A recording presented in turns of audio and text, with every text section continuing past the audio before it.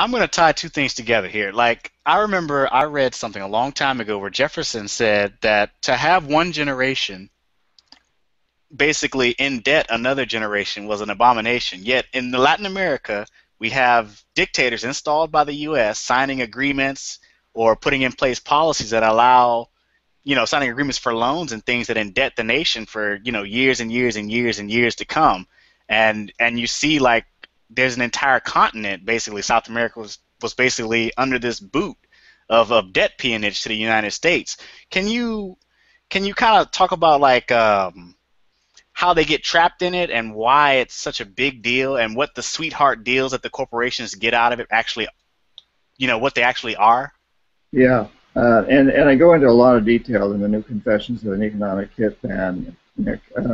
But one example, let's go back to Ecuador. So Ecuador is ruled by this military junta, and I go down there in the 70s as an economic hitman, and other people do too, and convince this junta to take out huge loans from the World Bank, the Inter-American Development Bank, build big electrical systems, hydroelectric projects that destroyed some rivers, destroyed some indigenous lands, and so on, but provided electricity to the big industries there.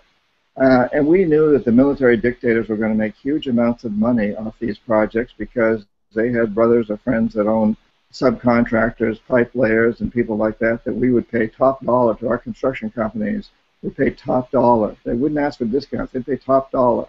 Members of their families who had John Deere franchises or Coca-Cola franchises, and we bought a lot of Coke and paid prime price. And we also offered scholarships to their children. We'd set them up to go to college in the United States, give them huge scholarships. So there were all these kind of legal bribes that went on with the military junta. They took out these huge loans. Now, about 8 years ago, the democratically elected president of Ecuador, Rafael Correa, took office. Correa has a PhD in economics from the University of Illinois. He understands the system. One of the first things he did was to renegotiate the oil contracts to make them more favorable to his country. Second, one of the other first things he did was to appoint a commission to look at debt, the very debt that I had helped impose. The commission decided that $3.7 billion worth of foreign debt was not owed by the people of Ecuador because it had been taken on by these military dictators. And they'd gained from it, but the people of Ecuador hadn't gained very much. And so Correa refused to pay the money. And as a result, he was downgraded by Moody's, the World Bank, the IMF came after him. China gave him $1 billion bridge loan, made it easy for him to start repaying it. His credit rating went back up.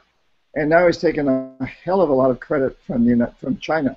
And I'll say that. And Correa, incidentally, endorsed one of my books. He says, "Yeah, this Economic Hitman book, it tells what's happened here."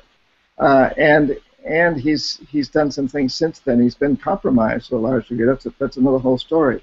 But the fact of the matter is, this debt was taken on, I was aware of in the 70s, by these military dictators who used it primarily for their own personal gain and the gain of their cronies. And the guy who stood up and refused to pay it later was dissed by our financial community, and now has turned to China. And we're seeing this over and over. And I think that's a shame, because I hate to see China make these huge inroads, but on the other hand, so many of these leaders around the world now look very skeptically upon the United States and our foreign policy. And they'll say to me, yeah, China may end up doing the same thing, but they haven't. The United States and your banks, you've proven that you can do this, and you will do it.